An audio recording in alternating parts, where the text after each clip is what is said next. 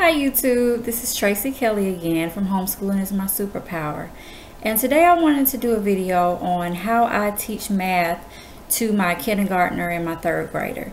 I have made a video in the past about teaching reading and teaching a few other subjects. So I basically just want to break down how you would go about teaching math without a math curriculum for the newbies and for people who may be just looking for ideas.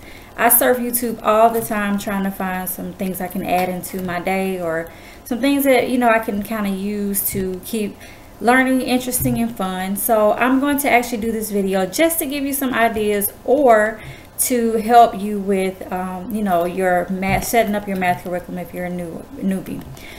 First of all, our math day, of course I just said I have a kindergartner, 5-year-old, and a third grader that is 8.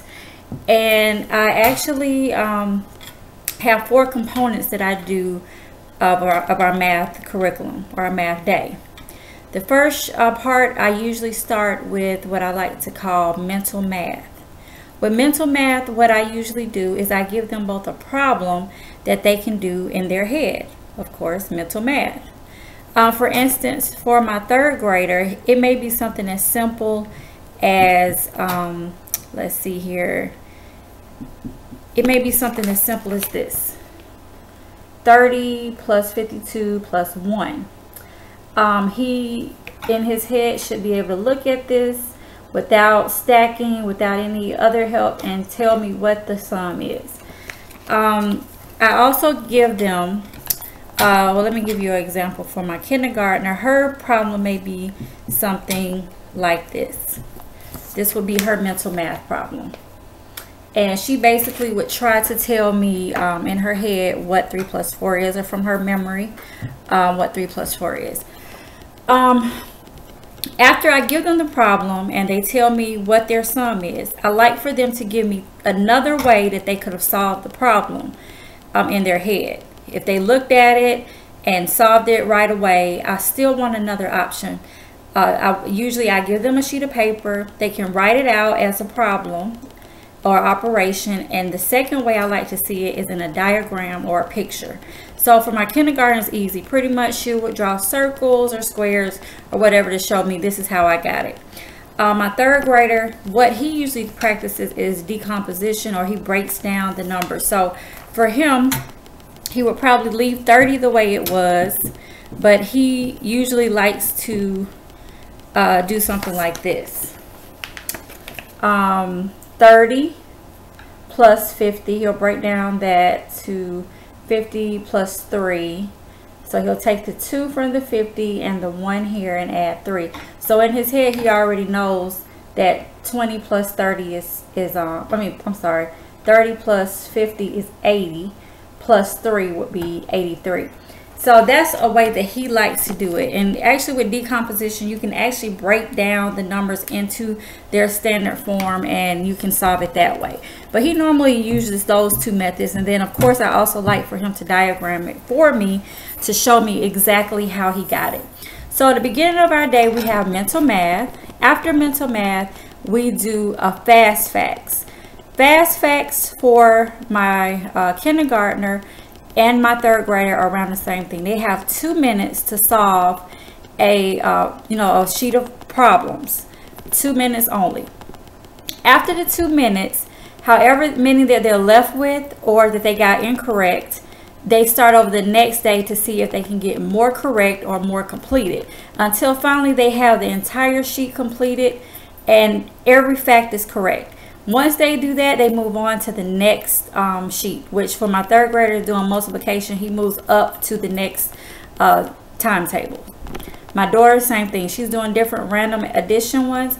After that, we keep getting more complicated until she's out of addition into subtraction, and so on and so on. So I'm going to show you what our fast fact sheets look like. I do not have a laminating machine. That is on my wish list right now. This is fast facts for my kindergartner. She has basically beginning addition or simple addition that she completes, and this is what hers looks like. She has 2 minutes to do this.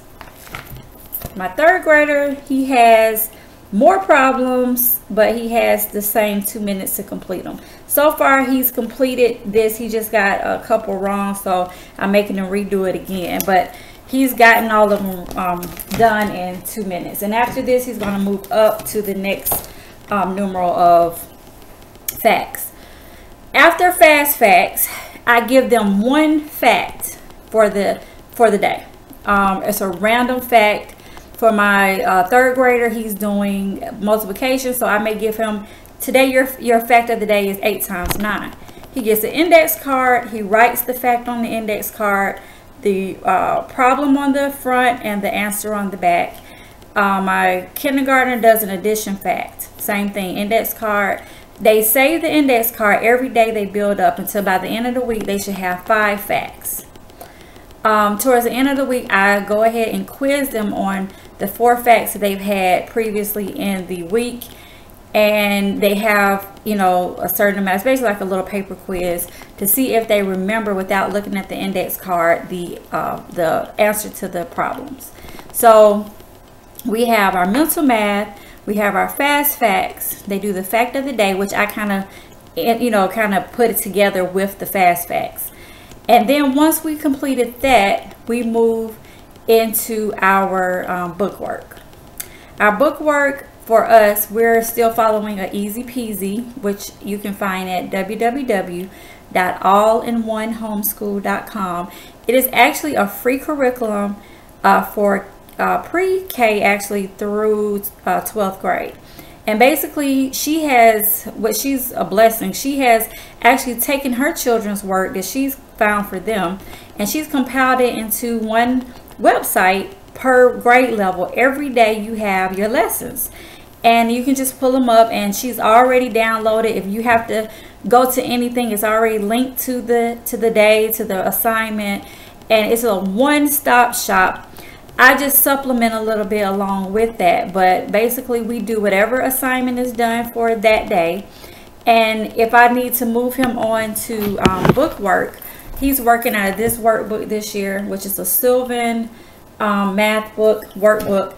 And it's really good because it's kind of very colorful, but it complements just about every subject that we're going to cover this year. And it's great for moving ahead because it's a little bit above third grade level in some things, but it's great too for those who need to supplement and that need to kind of reinforce a skill maybe that they haven't gotten yet.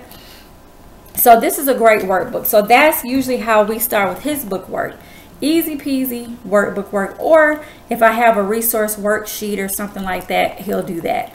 Kindergartner, same thing. She does easy peasy, and then she also has this. She's in kindergarten, but she's working out of this, and she's doing very well in the first grade workbook. The kindergarten was a little easy for her, so I found something that is great. Some of the things are a little challenging, but she seems to be doing fine in the math section.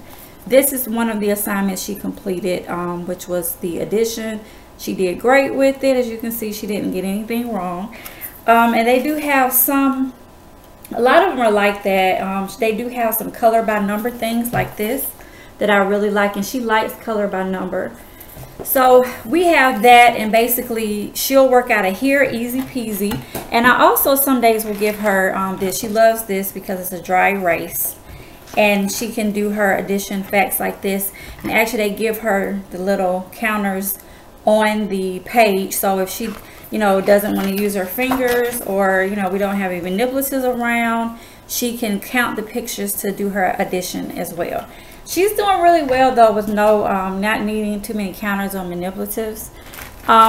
Speaking of manipulatives, if you need counters or things for them to kind of visually count until they grasp the concept of addition, you can use, I use these that are kind of like some little blocks. You can use Legos, you can use beans, you can use whatever. And another great creative thing that I've learned in college was you can use M&Ms. M&Ms are great things you can do. Not every day, but you can do it for a treat or just for something fun. Today we're going to add using our M&Ms, and we use our M&Ms to do 3 plus 2 or 3 take away 2, however you want to do it. And after they're done with their assignment, of course, they can eat them. And that makes it fun. They look forward to things like that. If you let them know ahead of time, hey, tomorrow we're going to do our M&M counters. That's a great thing to keep kids excited and to, you know, kind of keep things going where they have something to look forward to. Not everyone looks forward to math, but I think if you let them know ahead of time, we're going to be using our M&Ms for our counters, that definitely will give them something to look forward to. Also, I have these workbooks that I got at 2 different dollar stores, but they both were $1 and they're both great. This one came from Dollar General, and of course this one is for my kindergartner. This one came from Dollar Tree, and I will be doing a small little mini Dollar Tree haul video to show you some cool things that I found. This one was really cool to me. It's a multiplication workbook based on the Common Core curriculum. Anyone knows me, I'm not a fan of Common Core at all. I don't incorporate a large part of Common Core into our day, but I do introduce them to the concepts of Common Core because I believe that they need to be exposed to it, because they both are college bound, and I believe that, so far anyway, but I believe that they will need to be at least exposed to the concept of Common Core. So I try to introduce certain things Common Core, one of them being math. This is cool because it has the skills and the topics that are covered based on the Georgia standards and the Common Core curriculum here. So I can actually use this for my planning to put by the end of the year what we have done that relates to Common Core, what skills that they've done. So this is pretty cool. I like this, and it's colorful as well. It has kind of like charts. It has the math problems, and I like this book because the math problems are large, which is non-intimidating for kids, especially that are beginning multiplication. So it's really cool. It doesn't look overwhelming. They're large, and you know, it's a good size. And then of course the workbook isn't overwhelming either, because it's something we can just do in a few weeks just to cover that particular topic, or just to keep bringing out. Other than that, I have a little textbook that I have here that is I call it my vintage textbook. But what I like to do is I still pull from it, and I try to compare it to what I believe they're still doing.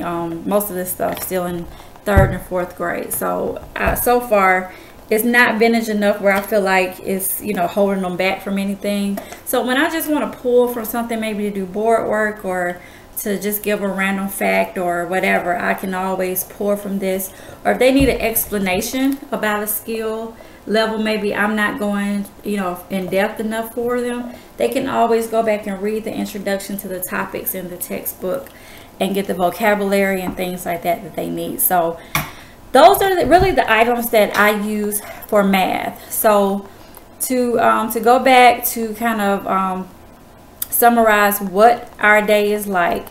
Again, we have I say 4 concepts, but really it's more like 3. We do mental math, we do our fast facts, we do our book work. So basically that's what our math looks like in a day, and it's working out great. I was a little afraid and intimidated at the beginning, because if anyone has seen my other videos, we are coming from our state virtual academy, and I decided to go on our own this year, and I did not purchase a box curriculum. So we've basically been doing everything on our own, and it's been turning out actually great. And I was intimidated and I was afraid, but other than having to do more planning and more research to make sure that we're doing what we need to be doing, it's still working out great. And they seem to be learning. They seem to be doing just fine with their learning, with the things that they need to do. So I have no complaints, and I'm very, very proud actually of how we're doing on our own so far. So basically that's what I wanted to cover. I want to show you some of the things that you can do, how you can plan it out. The fast facts is a great thing to keep their skills going. It's something aside from what they're learning. My son is not just doing multiplication.